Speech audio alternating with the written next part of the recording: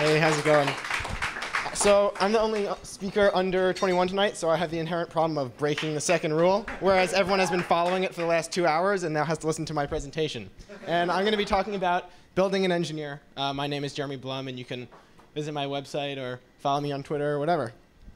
So what makes an engineer? Is it the number of hours you spend awake doing a project? In this case, it was 32 hours awake. Last night, I was up until 7 a.m. programming a website, so I'm running on very little sleep right now.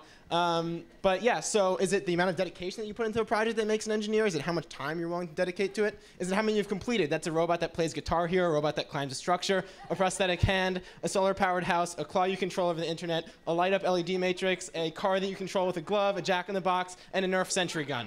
So those are some of the projects I've done. Does that make me an engineer? I have no idea. Is it a degree? When I graduate from Cornell with a degree in electrical computer engineering, assuming I don't fail any classes, does that make me an electrical engineer now? Can I call myself an electrical engineer and go around and be like, oh, I can build that computer for you, no problem. I have all this knowledge. The way I define an engineer is someone who makes awesome shit. You have the physicist, theorizing, philosophy conferences, oh, this is this, whatever. Engineering, we put lasers on shit, we send stuff into space, we build computers, we all do all this amazing stuff. But what's the problem here? What the hell, America? Seriously? That line is China. America is the solid black line. We've actually decreased in the number of engineering degrees that we've given out over the last several decades. What's the deal with that? We're supposed to be making this community of engineers that makes the world a better place. So who cares? All those people. Engineers are the people that make heart monitors that help keep people alive, the people that help solve poverty, the people that do all these amazing things, and yet America is producing less and less of them, and that's going to end up being a huge problem.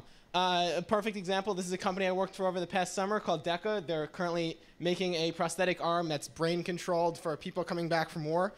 Perfect example of how engineering can help save the world. It really makes people's lives better. So why is it happening? Why are people not going into the engineering field as much anymore? One argument is Apple.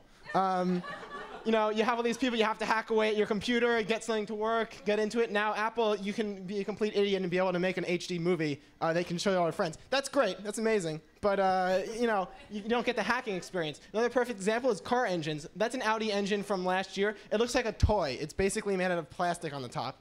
And then you have these disposable cell phones. Your phone breaks, you throw it in the garbage. You go get a new one instead of trying to fix it like people would do decades ago. So how I dealt with this, the first thing is Legos. Did everyone here play with Legos? I really hope so. Yeah. Legos are awesome. And every engineer I've ever met used Legos, and that's how they got into engineering. Another way I dealt with it when I got a little bit older was that's a picture of me when I'm 12 in the wood shop at camp building furniture and shit. That's me at a robotics competition in high school, and then that's a computer that I completely destroyed in the process of taking apart. It was already broken, but I did take it apart. Coming back to Legos again, how do you educate the next generation? You have to give them the tools to succeed, the tools to get interested in this stuff, to build and create, because that's what humans do. We build and create things, and that's amazing, and we can make the world better by doing that.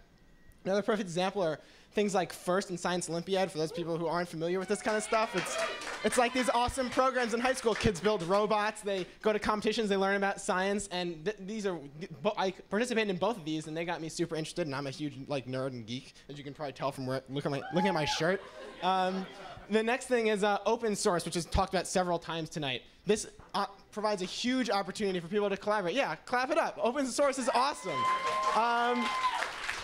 A perfect example, Fab at Home. Jeff is here from the Fab at Home team tonight. That's built at Cornell's Computational Synthesis Lab. Hod, who talked earlier, is from there, so am I. The Arduino, that's a Bug Labs thing. It basically lets you make your own cell phone from assemblable components that you can put together and do something really cool with it.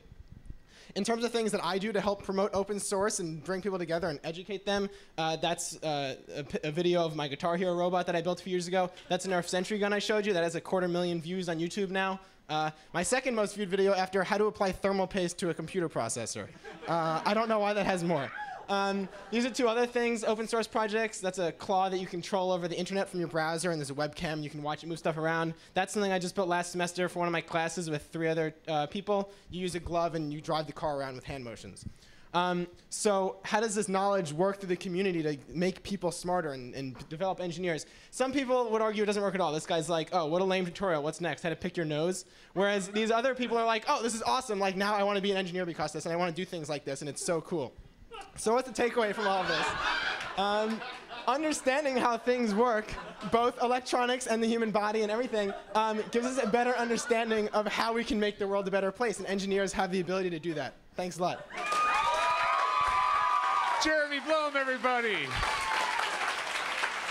That's how you do it.